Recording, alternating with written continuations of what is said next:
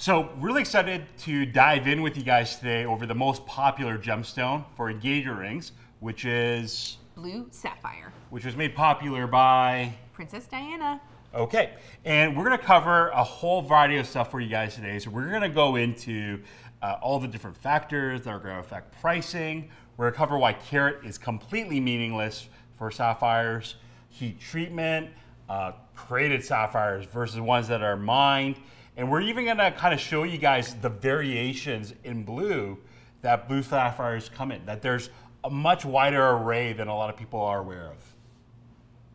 Strap in. So we saw a huge surge in using a blue sapphire for your engagement ring after Prince William proposed to Kate Middleton with Princess Diana's blue sapphire ring. The two main factors that most people will think about when it comes to blue sapphires, and it's going to probably have a large effect on the price, is going to be the color, and then the other thing is whether the stone is dyed clean or not. Generally, you're going to have two polar opposites in the color saturation. So on one end, you might get a barely blue sapphire, there's like a hint of blue maybe. On the other extreme end, you can get so much, or it might even look almost opaque. Like you can get some blue sapphires that look quite dark.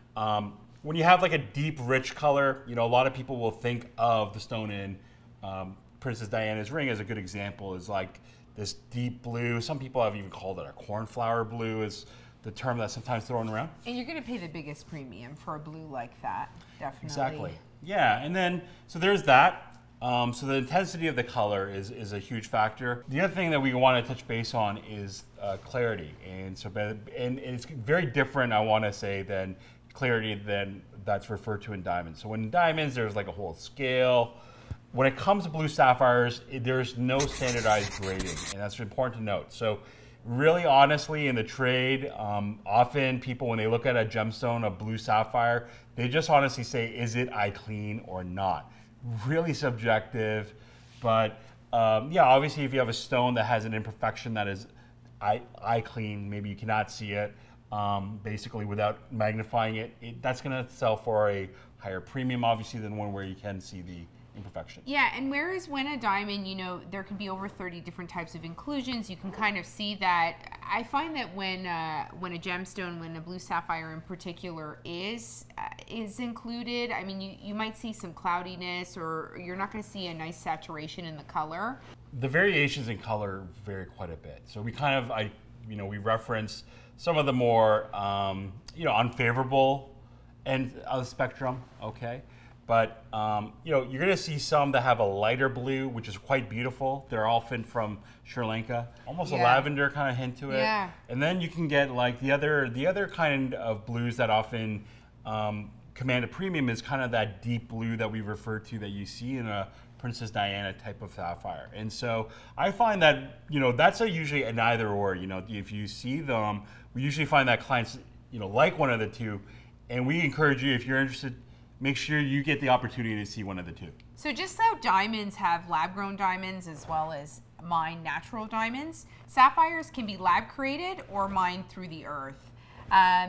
So probably the biggest difference is going to be, if we're going to choose a lab-created sapphire, they come in very standardized colors because they're simulating the highest grade, the highest premium, rarest gemstone that you would find in nature. It's been optimized and it's standardized. Yeah, and whereas when it comes to mined blue sapphires, you're going to see them in a much bigger array, a much bigger variety of blues. And so that's where, you're going to save, for a lab-grown blue sapphire, you may pay 10% of the equivalent in a mined for what that would look like. However, the trade-off is going to be you're going to have one shade of blue. Whereas if you're looking for a different shade of blue, then you may want to start considering more of the mined variety. Another thing to consider with blue sapphires is the shape of the stone. And so where rounds are very popular for diamonds because of the way that they shine, they're not bad for blue sapphires, but definitely other shapes like an oval or like a cushion usually have a better ability to show off the color of the stone.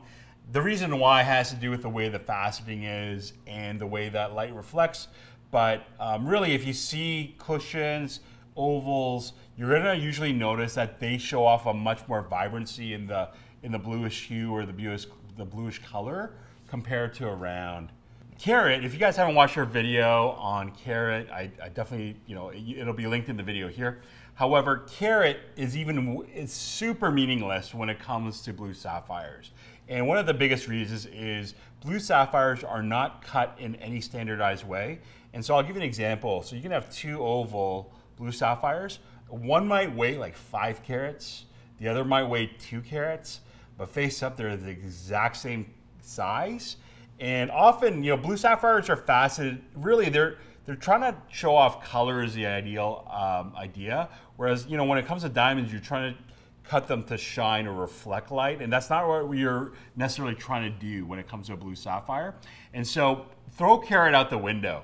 We have clients that started looking around and they just throw, they're saying they're looking for a certain carat, but honestly, what we recommend that's so important is look at the measurements and fixate on the measurement of what you're looking at, because that is really what you see, but it is super irrelevant when it comes to blue sapphires because they vary so much. I think the last thing we'll just kind of address today is going to be heat treatment, okay? And we're not going to dive into this in too much detail, but this is specifically for mined blue sapphires, but what most people often will learn about is that probably 95% of blue sapphires are heat treated. All that it means is that it's been around for ages, but they basically take a blue sapphire and apply intense heat to it. And that effect, what it does is it increases the saturation of blue. And this is, interestingly enough, this is considered like a norm. It's very rare nowadays to find a blue sapphire that has not been treated. Now, the only reason we mention this is if you do ever come across a blue sapphire that has an amazing color that is unheated, you will pay a premium for it because of the rarity. And if that's important for you, absolutely, you will want to dive into it further. But for most people, just understand that it's a normative treatment that's applied really to almost all blue sapphires.